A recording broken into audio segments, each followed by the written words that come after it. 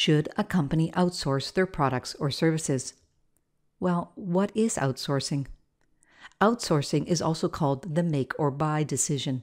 Management must decide whether to buy a product or service from a supplier or produce it in-house.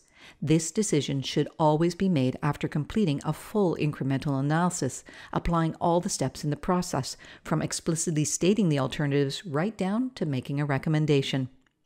Let's apply those steps in an example to demonstrate the make or buy decision.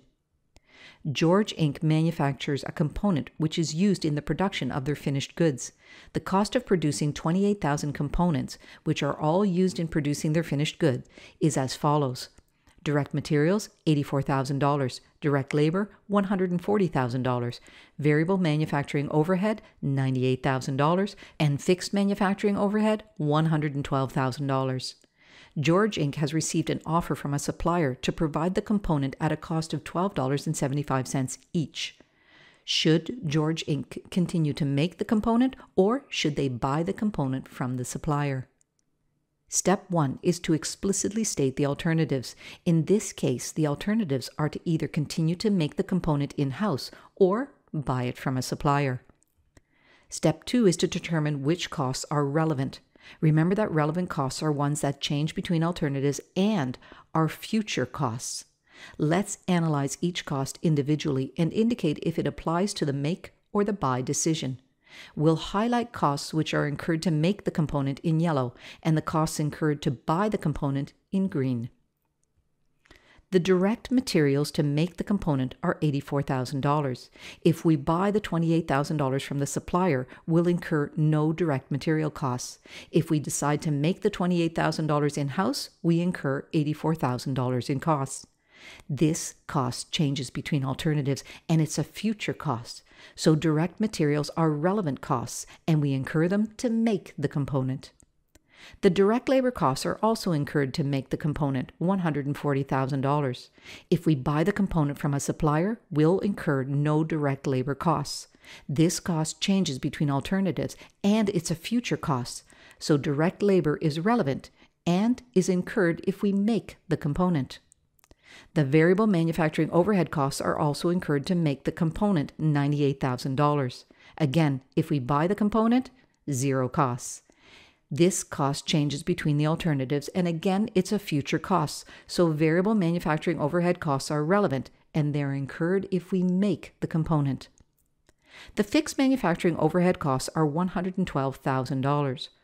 Are these fixed costs relevant? We know that fixed costs are fixed regardless of the level of activity, which in this case is the number of units, 28,000. Whether we produce these 28,000 units or we buy the 28,000 units from an outside supplier, there is no indication in this question that our fixed costs will change. This means that the fixed costs do not change between alternatives. These fixed costs are fixed, well, within the relevant range. Because they don't change between alternatives, fixed costs are irrelevant. We'll ignore these fixed costs for purposes of our incremental analysis. Finally, the $12.75 per unit to buy the component from an outside supplier. Is it a relevant cost? If the component is made in-house, these costs will be zero because we don't buy any components. If the component is purchased from an outside supplier, the buy option, it will cost the company $12.75 each. This cost changes between alternatives, and it's a future cost, so this cost is relevant, and we have to include it in our analysis of the buy option. Did we miss anything? We didn't analyze the 28,000 components. True, it's identical between both alternatives. 28,000 components are either made or bought. However, we need it for our calculations, so this information is relevant. We now have all the relevant information. 28,000 components, direct materials 84,000, direct labor 140,000, variable manufacturing overhead 98,000, and the supplier offering $12.75 per unit. We can move on to step 3 and compare the relevant revenues and costs to determine the difference. This is our quantitative analysis. We'll use a chart format with column 2 as the make option, column 3 as the buy option, and column 4 as the difference between the two alternatives. We'll start with the direct materials of $84,000. If we make the component, we will incur $84,000 of costs. If we buy the component, we incur none of these costs. 84,000 minus 0 is equal to 84,000, which is the difference. Next is the direct labor costs of $140,000. If we make the component, we incur these costs. If we buy the component, we incur none of these costs. $140,000 minus 0 is equal to $140,000, which is the difference. Moving on to the variable manufacturing overhead costs, which is shortened to variable MOH, we see the same thing. If we make the component, we incur the $98,000 of costs. If we buy the component, 0. $98,000 minus 0 is equal to $98,000, which is the difference. That's it for all the costs to make the component. The cost to buy the component now has to be added.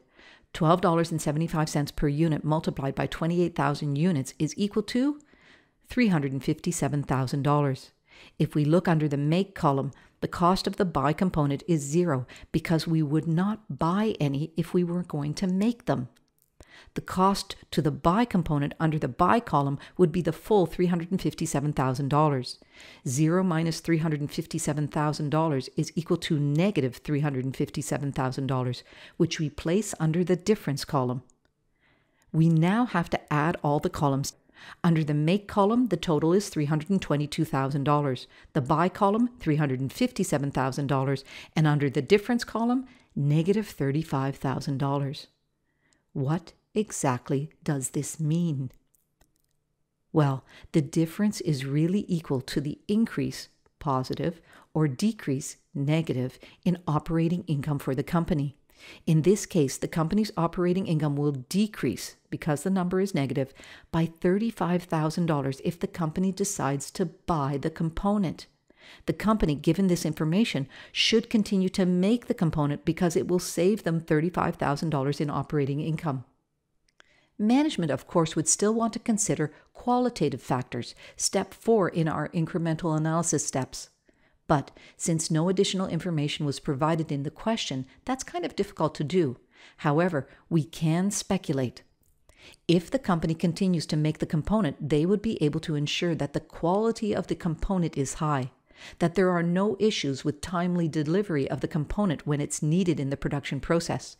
The company would be able to address demand if there is a change in the volume of components needed, and over time, they would be able to control the cost of the components because they're the ones making it.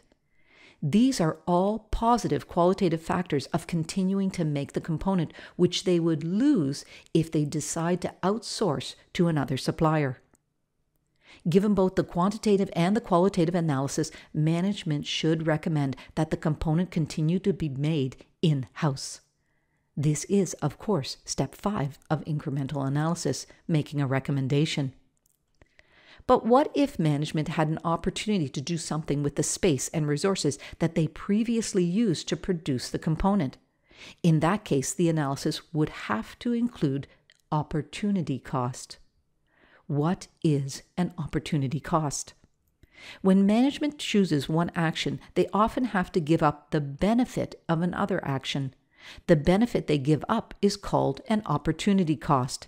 This is often a difficult concept to understand, so let's just add it to our existing example in order to demonstrate opportunity cost.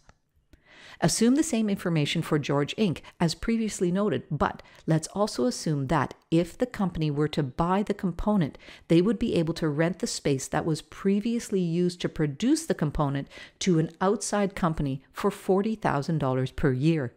Given this new information, should the company make or buy the component? Our previous information would still hold: 28,000 components, direct materials of $84,000, direct labor of $140,000, variable manufacturing overhead $98,000, and an offer from a supplier to provide the components at a cost of $12.75 each.